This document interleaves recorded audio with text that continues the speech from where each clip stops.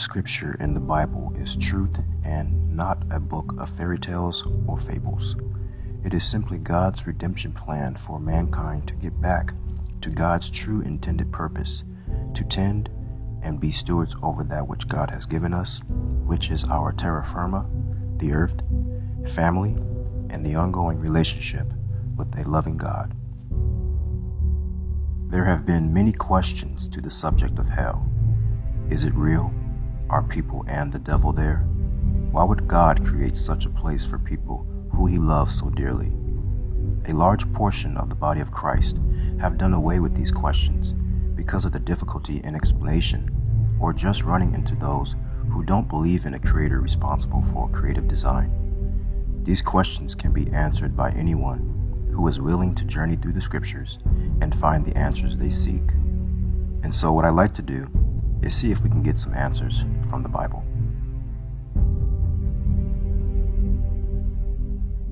Many biblical scholars and theologians would agree that there has been about 6,000 years of mankind history since the days of Adam. As we dive into the scriptures, we must first understand we are 2,000 years since the days of the book of Acts in the Bible, which is when the church age actually began, or the day of Pentecost. And we must also understand context of who is speaking, and if it is universal or a direct teaching. Now, if we were to stop and think about something so simple, such as our emotions, we've all encountered happiness, sadness, and fear, without someone physically harming us or physically trying to bring about those emotions. This is something we cannot touch or physically see, but we know it is a part of us based on what we feel. This is what the Bible refers to as your spirit, which you can still experience while living in this earthly body and even after your physical body perishes. This is due to the fact that we are tripart beings like God. He is a triune God, God the Father, Jesus the Son, and the Holy Spirit. And we were made in his image, made up of three parts: the soul, our mind, spirit, the flesh, which is our body. Without the mind, you can't make any decisions as to what the flesh does for your spirit. Without the spirit, your flesh is completely dead, and without your flesh, you wouldn't be able to interact on this planet. As we talk about hell, think of it as a country with many states, capitals, and districts. The Bible describes 5 distinct compartments of hell. In the Old Testament, the Bible refers to the first part of hell as Abraham's bosom, a place where the righteous went when they died before the prophecy of a Savior had yet to come to pay the debt of sin that entered the world by Adam's disobedience.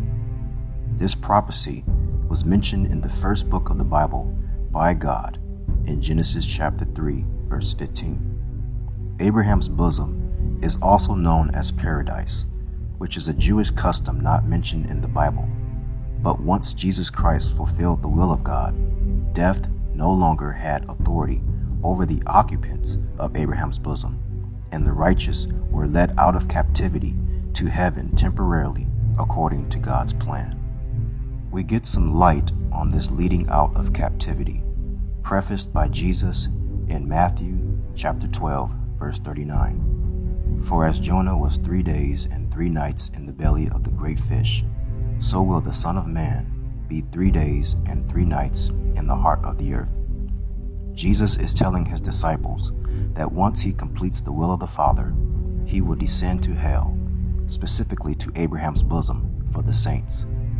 We can also look at an incredible event stated in 1 Samuel chapter 28, verse 13 through 15, where King Saul had previously banned all witchcraft and sorcery from the land, but really needed some answers that he was not getting from God.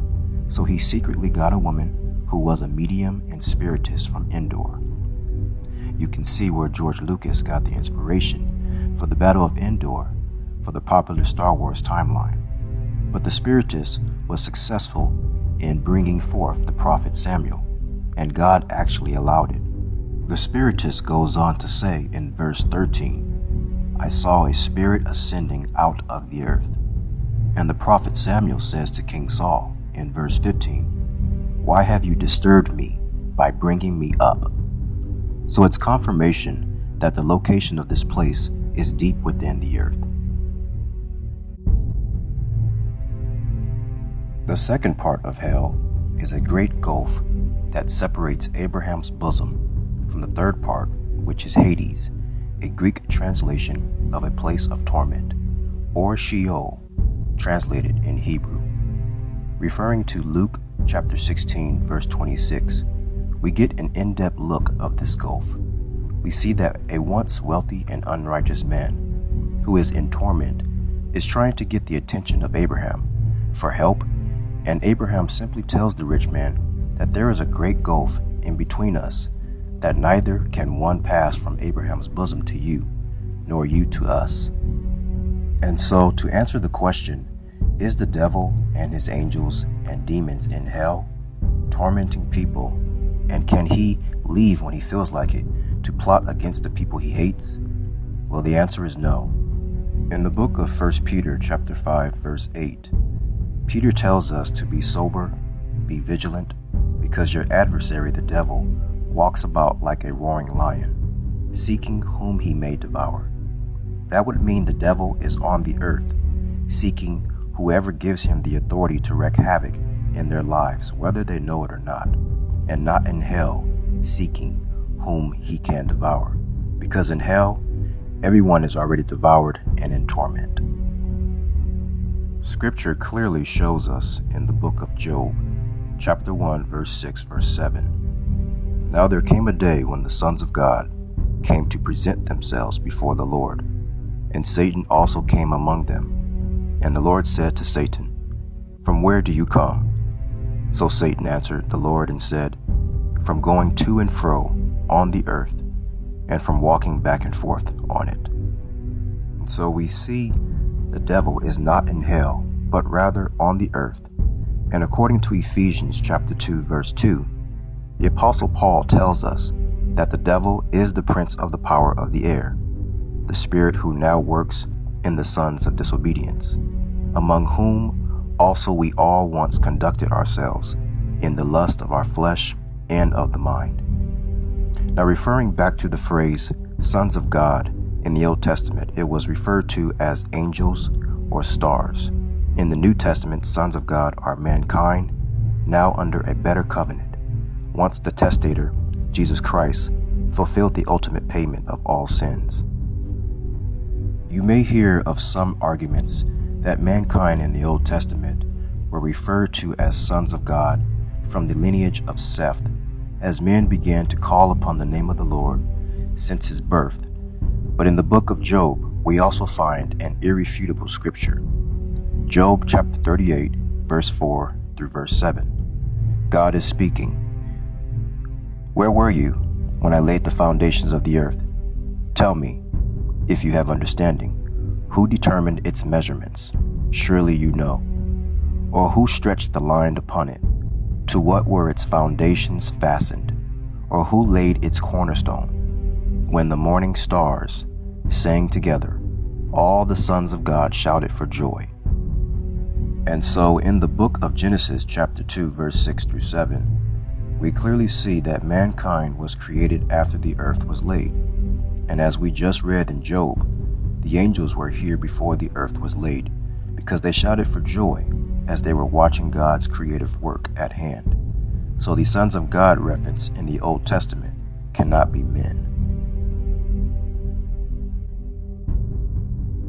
The fourth part of hell is very interesting. It is only mentioned in the Bible once. If we look at 2 Peter chapter 2, verse 4, it says, "For if God did not spare the angels who sinned, but cast them to hell, and delivered them into chains of darkness, to be reserved for judgment." The word hell here is not referred to as Hades or Sheol, but in the Greek translation, it is Tartarus, the deepest abyss of hell. If some of you are like me, you might be thinking, how can angels sin and be sent into chains of darkness if heaven's the good place where God is, meaning angels are good too? Well, we simply must look at these specific scriptures. Job chapter 4 verse 18. If he puts no trust in his servants, if he charges his angels with error. The word error in Hebrew means folly. There are several times in scripture where you see the word folly. It is associated with some form of sexual immorality. When man began to multiply on the earth, the sons of God, angels if you will, came into the daughters of men, giving birth to hybrid offspring, which we know to be giants, or referred to as Nephilim, according to Genesis chapter 6, verse 1 and 2. Now the book of Jude gives us a clearer picture in verse 6, stating, "And the angels who did not keep their proper domain, but left their own abode, he reserved in everlasting chains under darkness for the judgment of the great day." How angels are able to walk amongst men is simply shown to us in 2 Corinthians chapter 11 verse 14 through 15, that they have the ability to transform. And Hebrews chapter 13 verse 2 tells us that we have unwittingly entertained angels because of this transformative ability. What we take away is that God never intended on half angelic and half human beings. There was never a plan of redemption for that type of spirit. When the giant dies, they can't rightfully go to Abraham's bosom or hell. They would be stuck in a state of limbo. And this is why we see demonic activity on the earth today. Simply demonic spirits wanting a body to possess. The fifth and final part of hell is known as the lake of fire, which is mentioned throughout Scripture, but mainly addressed in the apocalypse of the book of Revelations. Looking into the Gospel of Mark, chapter 9, verse 43, Jesus is saying, "If your hand causes you to sin, cut it off. It is better for you to enter into life maimed, rather than having two hands to go to hell, into the fire that shall never be quenched." Now, Jesus is not saying for you to actually do this, but he is simply stating how terrible it is to experience hell for eternity, just for satisfying your carnal desires now. If we focus on the word hell in this passage, the word hell in the Greek is the place of future punishment called Gehenna, or Gehenna of fire. This was originally the valley of Hinnom, south of Jerusalem, where the filth and dead animals of the city were cast into and continued to burn, as there was always something being thrown into it, a fit symbol of the wicked and their future destruction. Now, there isn't any part of hell that was created for mankind, but for the devil and his angels, as stated in Matthew 25, verse 41. Furthermore, in the book of Revelations chapter 20 verse 10, we find that the devil, the beast, and the false prophet, who have all deceived the nations, are cast into the lake of fire. And then verse 14, death and the occupants of Hades itself are cast into the lake of fire after the final judgment. Those that have died before the work of Jesus Christ and rejected God's righteous and moral laws, or those who have rejected the knowledge of the truth since the time of Acts until this very day, have all went to Hades or Sheol and still have the lake of fire to look forward to. The most important question that many people have is, if hell was created for the devil and his angels, how is it that God is sending people there? After all, there are good people in the world. The most interesting thing is that God is not sending people there. We simply send ourselves. And to understand that, we must understand God's integrity and character of his word. God told Adam to tend, to run, and have dominion over the earth, which will never change, since God is the same yesterday, today, and forever. Before we had the ceremonial and festival laws that we read about in the Torah of the Old Testament, God's moral law has always been here since the beginning. And because Adam willfully disobeyed and rejected that law in Eden, we now have to willfully obey and accept God to avoid complete separation. Now, the beautiful thing about all of this is that God provided a way for us not to experience this separation for the actions of sin through his Son, Jesus Christ. For as by one man's disobedience, which was Adam about 6,000 years ago, many were made sinners, so also by one man's obedience, which is Jesus, many will be made righteous. When Jesus was crucified on the cross, sin was crucified, the curse was crucified, death was crucified, and you were crucified because of identification with him. When the crucifixion occurred, they all died, but one got up, which was Jesus, and rendered all inoperative. The sinful nature is still here, but the sin, the curse, the death's authority over you was destroyed. So the only one left standing is Jesus, and we are in him if we choose. Please realize there are sins we do every day, but there are sins we willfully can abstain from.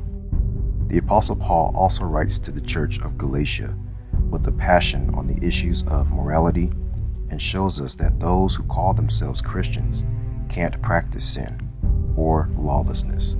He breaks down the list in Galatians chapter 5, verse 19 through 21.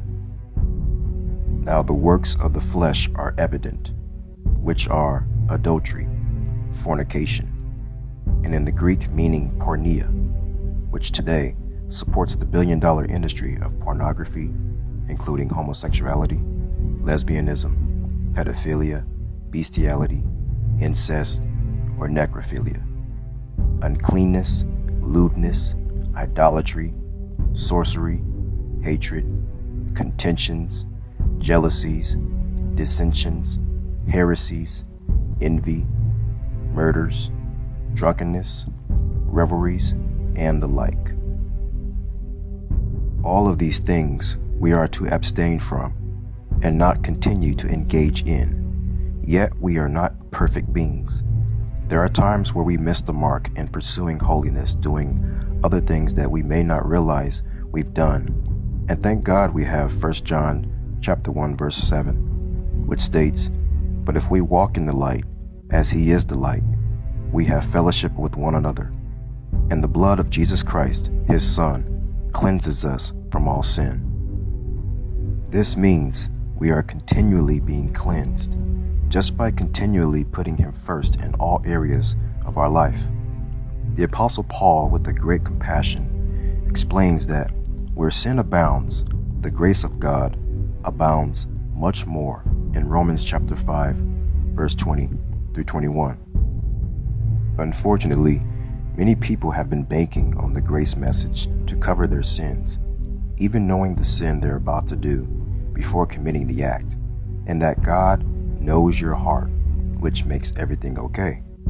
But if we read the following verse, Romans chapter 6, verse 1 through 2, Paul simply says, don't you dare use the grace message as a crutch to continue living in your sin. Jesus says in Matthew 7, verse 23, "And then I will declare to them, I never knew you. Depart from me, you who practice lawlessness." Now, if you consider yourself saved by way of Christ, you now have a new nature living on the inside of you. And if you engage in the sins that were described without any conviction, then God places you in the category of a debased mind or reprobate, stated in Romans chapter 1, verse 28. In other words, iniquity has filled your heart, and repentance meant nothing to you. In the Greek, to repent is the word metanoete, which means to come to a new mind. The Bible never says for us to pray about our sins, but to simply get some self-control. With that being said, I hope this was very helpful to you. Please share, subscribe, leave questions and comments should you have any. If you'd like to receive the gift of salvation and putting God first in every category of your life, simply say, "Father, thank you for your word, that which is alive and true. You've said that so shall your word be that goes forth from your mouth. It shall not return to you void, but shall accomplish what you please." And according to Romans 10:9, I acknowledge that Jesus Christ is Lord and gave his life for me, that I may be reconciled back to you, and that you, Father, have raised him from the dead, so that his death would not be in vain, but so that I may have everlasting life more abundantly. And because of that, I am now yours, and no longer do I only call you God, but now have the covenant right to call you Heavenly Father. In Jesus' name, amen.